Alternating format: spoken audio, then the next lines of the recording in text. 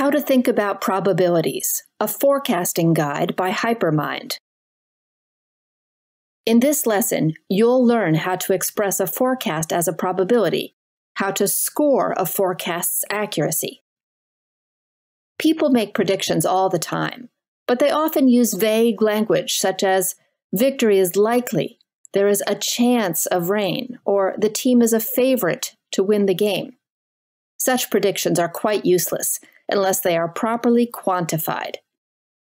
Likely could mean 51% to 99% or anything in between.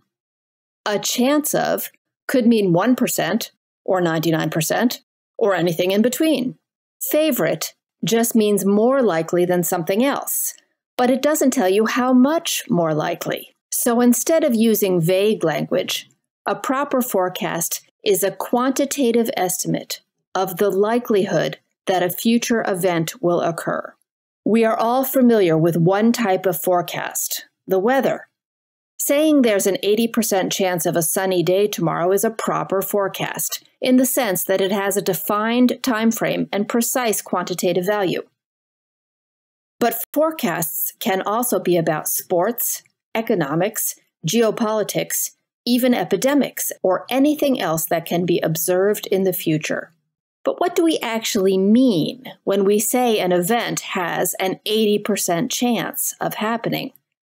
Does 80% chance of a sunny day mean that it will be sunny? If it rains, was my forecast right or wrong?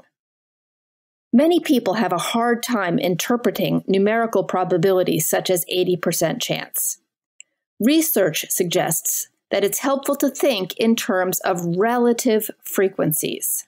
For example, 80% chance of a sunny day means that it would be sunny 8 days out of 10, but it also means that it wouldn't be sunny 2 days out of 10. For some forecasting problems, it's possible to look at historical data and obtain a good estimate of relative frequency.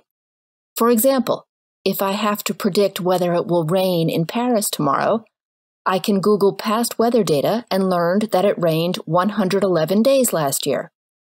That gives me an estimate of the relative frequency of rainy days in this part of France, about 30%. Scientists call this historical frequency the base rate, or the frequency at which something tends to happen on average. Base rates are an important concept in forecasting, and we'll have more to say about them later. But first, a word on how not to think about probabilities. By default, most people treat probability as a dial with just 3 settings. 0%, not a chance. 100%, a sure thing. And 50-50, a complete toss-up.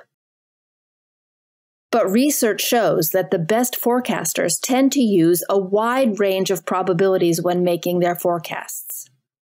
Good forecasters are able to distinguish between 50% and 45%, or between 69% and 75%, and so on. They distinguish the many degrees of probability, and so should you.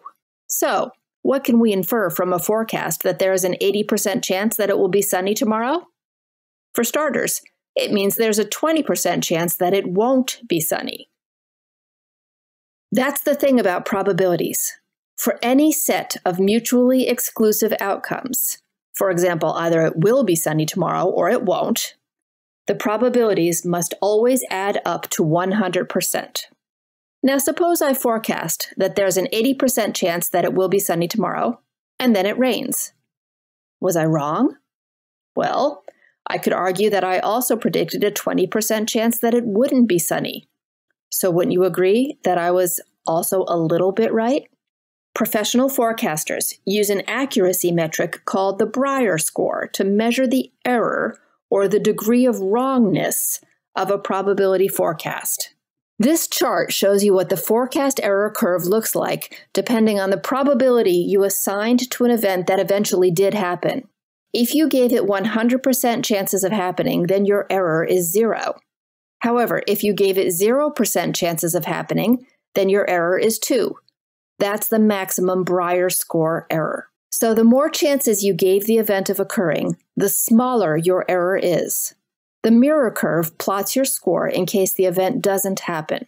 The error is then highest if you gave 100% chances to a non-occurring event.